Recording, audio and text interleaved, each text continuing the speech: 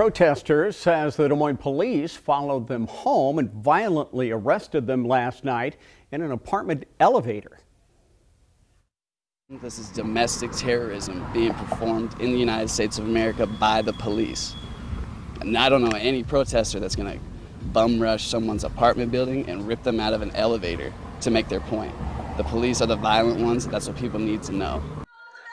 Video of the arrest has been posted and shared many times online. There's a lot of foul language as the protesters flip off the police. You then see the officers enter the apartment vestibule and follow them into the elevator. The protesters say they peacefully dispersed, but the officers followed them home just to make a point. The Des Moines police say the video doesn't show the whole story.